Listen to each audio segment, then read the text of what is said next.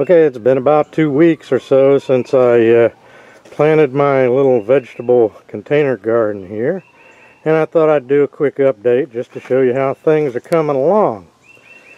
They seem to be coming along pretty well so far. I'm pretty pleased. They're growing fairly rapidly, and everything's looking pretty good.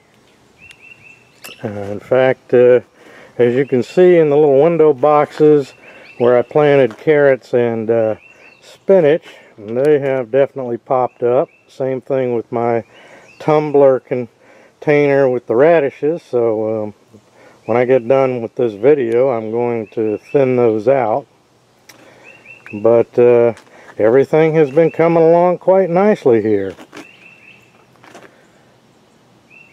I did have to replace my one cucumber plant there because my wife accidentally broke it. So I got another one, and it seems to be coming along okay. And I'm pretty pleased so far. And my bush tomatoes over there in the recycle bin, I'm going to pick up some tomato cages today and get those supported. And that's it for this little update.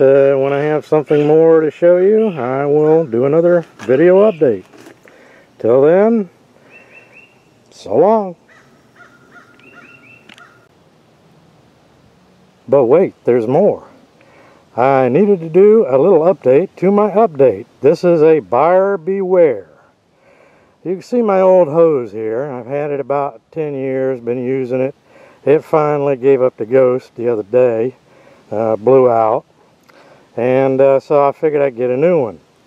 Well, I decided I would try one of those super pocket hoses that I've been advertising, see how that works.